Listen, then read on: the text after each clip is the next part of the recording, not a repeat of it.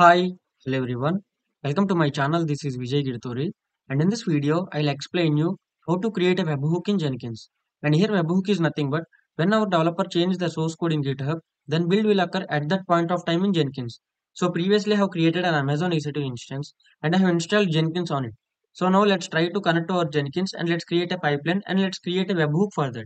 So to connect to our Jenkins, we need to copy our public IPv4 address, and we need to access with port 8080. So by default, Jenkins run under the port of 8080. We need to access this. And here you can see this is the dashboard of our Jenkins. So now I will create a pipeline. So I will select new item and I will select here pipeline one. Here you can give whatever you want. So for example, I'm giving pipeline one. And here we need to select pipeline and we need to select OK. And here I will write a pipeline. So when we write a pipeline, here pipeline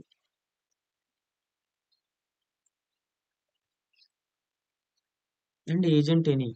This is common. So now let's write stages. And we need to give stages and stage. So I'm going to write first stage and I will give first stage like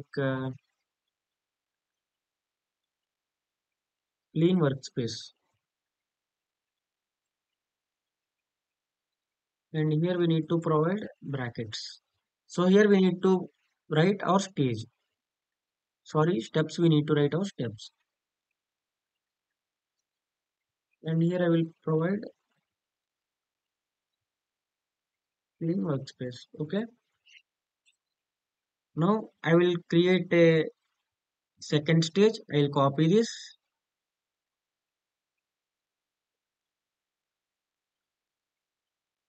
and I'll paste it here. So in this stage, I will take the source code from GitHub. So here I will provide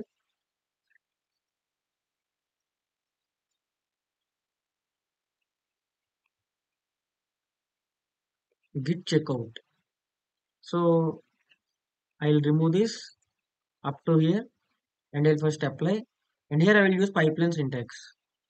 And I will come to my repository and I will use this repository.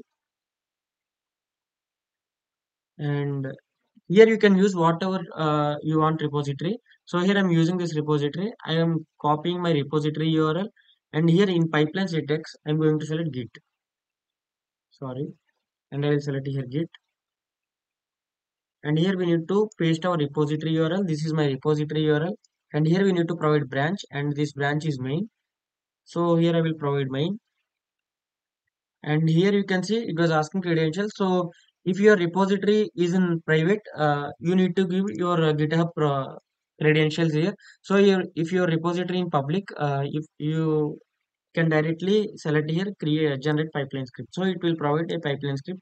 So you can copy this and you can directly paste it here. So up to here we have done. So here S is missing. I will keep here. Okay. And again I will copy up to here and I'll paste it here. So previously I installed Privy on this. So when I hit here Privy hyphen hyphen version. So here you can see this is the Privy version. So previously I installed Privy. So I will scan this repository using Privy. So here I will remove all this and here I will provide sh Privy fs and dot. So fs stands for file system guys. So it will scan all the files. So here I am going to change Privy file scan. So at last, I will do one thing. I will copy this again and again I will paste it here. And here at last, I will provide here message MSG. And again I will remove this and using echo, I will provide like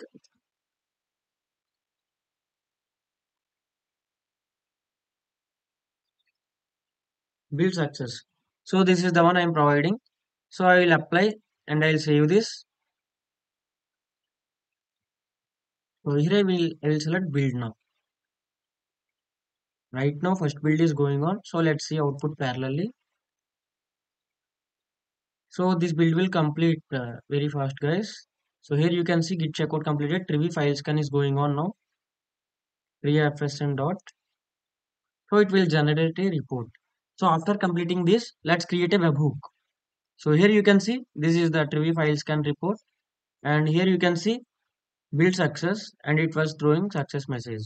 So okay, let's remove this, and let's remove this output. And here you can see right now we have only one build. So let's create a webhook for this pipeline. So to create a webhook, first you need to directly go to your repository. So you need to select settings, and here you can see you need to select webhooks. So here you need to select add webhook. So you need to select this, and here you can see under payload URL, directly remove this. Directly remove this, and here copy your Jenkins IP address. So this is my Jenkins IP address. I'll copy up to 8080. I'll copy this and I'll come to Jenkins. So we need to paste it here. And here we need to provide GitHub webhook. So you need to provide same like this. You need to provide your Jenkins IP address with port 8080, and here you need to provide GitHub webhook. So you can directly select here add webhook. So now let's check whether webhook is configured or not. So here you need to see check mark, guys. Here you need to see this tick mark. So now let's come to pipeline directly. Here you can see right now we have only one build. So we need to go to configuration again. And here we need to select GitHub hook trigger for Git SEM polling. So you need to check enable this, and you need to again apply, and you need to save. So here you can see right now we have only one build. So again I'm showing you in configurations we need to select GitHub hook trigger for Git SEM polling. So you need to enable this, and you need to write your pipeline. And I'm going to apply, and I'm going to save. And in GitHub we need to go to here you can see. So this is the repository which I'm using. So you need to go to settings. So under settings you need to go to webhooks. So we need to select here add webhook. So you need to create your webhook. So you need to see here check mark. So let's go to Starbucks again, and I will change, I will commit, I will do some commits here. So right now here you can see right now we have only one build. Here you can see right now we have only one build. So here I will do some of the commits. So I will open this Docker file. So here I will change any of things, guys. So here I will change expose port 4000 to 3000. So when I select here commit, so again I'm showing you right now we have only one build. So when I come here, and right now I changed this 4 to 3. So when I select this commit changes, and when I select commit changes, here you can see commit has been occurred. So when I come to this pipeline, and here you can see automatically it will change. Here you can see build to pending. Here it is in pending state. Here you can see build to started. So here you can see build to also completed. Here you can see. So when I open this, in output you can see it was generated each and everything. It was taken the source code from GitHub, and the trivia scanned all the files. And at last in third stage here you can see build success, and at last it was showing success message. So this is how you can trigger your webhook. So here right now we have only two builds. So again I will build. So again, I will do some of the commits here. So let's do commit in some other file. So I'll open this all repositories, and this is the Starbucks one I'm using. So I'm opening this. So here I will change readme file, guys. So let's change this Starbucks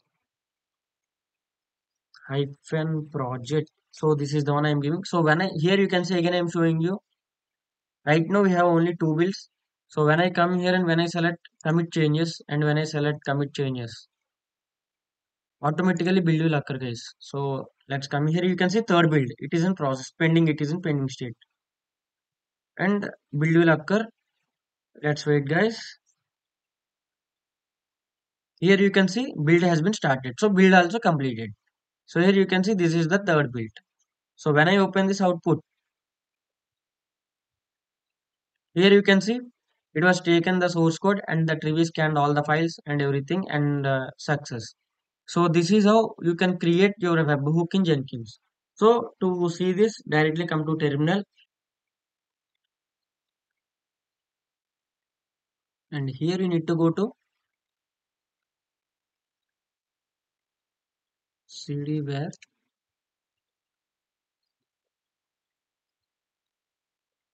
lib Jenkins and workspace. So when I hit here 11, here you can see pipeline 1.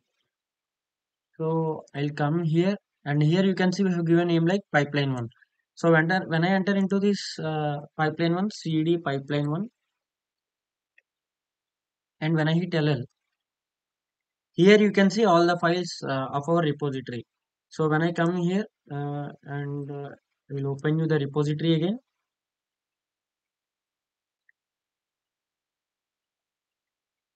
And this is the Starbucks which you are using. And here you can see all the files and you can see all the files in this path. So you need to go to where lib Jenkins workspace. Under workspace, you need to go to pipeline 1 and here you can find all the files. So yes guys, that's it for today's video. And after completing this, if you want to remove your webhook, directly come here to settings and you directly go to webhook and here directly select delete. And here you need to select yes, delete webhook. So here you can see okay, webhook has been deleted. Let's go to here and that's it for today's videos guys. And if you like my video, please do like, share and subscribe to my YouTube channel guys and see you in the next video and bye.